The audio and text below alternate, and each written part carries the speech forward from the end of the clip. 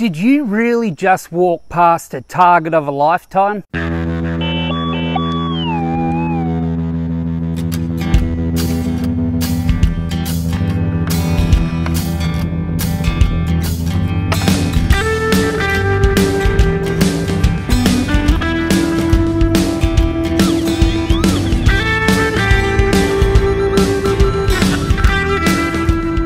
If you have read much about gold detecting or metal detecting from the experts, you will hear the importance of digging every target, regardless of the sound that your detector makes or regardless of the ID number that is displayed on the LCD display screen. Whether you are willing to admit it or not, most gold prospectors or most metal detectorists have had days when they do some selective digging. And after a long hot day of digging holes, it's only natural to get a little bit sloppy. But did you just walk by the target of a lifetime? Is it possible that you did? A 30-ounce gold nugget probably sounds exactly like a beer can or any other big chunk of metal. Of course, the mass ratio would indicate that there is a higher probability that it's a beer can. But what if it's not? What if it's not a beer can? What if it is that 30-ounce gold nugget? So one of the biggest reasons people give up so quickly is the abundance of trash targets they find when they first try gold prospecting. Even the skilled detectorists will spend most of their days digging trash targets. They might spend many days continually digging trash without finding any gold. If you don't have perseverance to put up with the amount of trash you're going to have to dig, then it's doubtful that you're going to be successful at metal detecting for gold nuggets.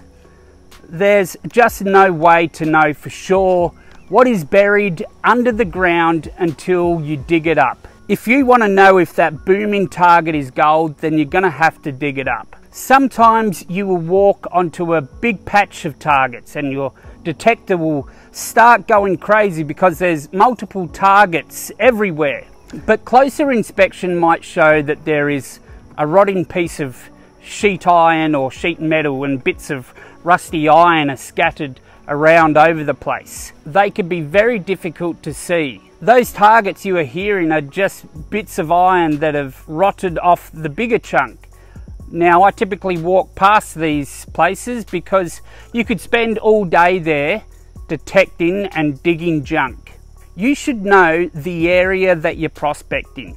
Some areas simply don't produce large gold nuggets, and some areas only have smaller flakes or smaller picker-sized gold nuggets that may not be detectable with your metal detecting machine. If you get a big booming target, you can be pretty confident that it's going to be a beer can or it's going to be trash, since small gold will give a mellow, smoother signal. Look, the truth is, after a long day in the sun, you are fatigued, you are tired, and you just want to get back to the camp and sit down, have a beer and sit next to the campfire and start working on dinner. You just might get a bit lazier and convince yourself not to dig that target. But only too often I hear of stories of prospectors who spend the day prospecting, digging lead and other trash. They are just about at camp and get a screaming, booming target. They dig and boom, it's a 5-ouncer. Try not to find yourself getting a little bit sloppy at the end of the day. Dig that target, backfill your hole and continue to camp.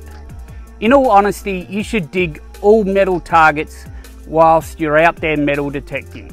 It is the only way to be categorically, absolutely sure that you aren't missing any gold.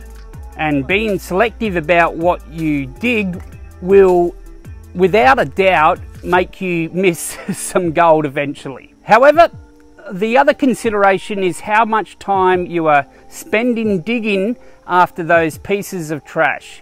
If you dig trash and then get an immediate target next to it, dig it.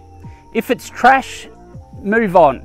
If you dig trash up from next to the base of a tree, I typically dig it, and if I get another target in that vicinity, I will dig it, and if it's trash, I will move on. Just remember, most of us aren't gold prospecting to make a living.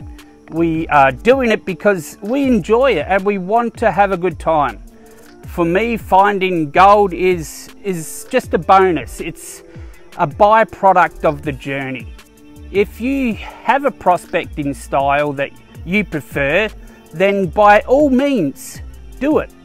Stay safe out there, dig those targets, happy prospecting.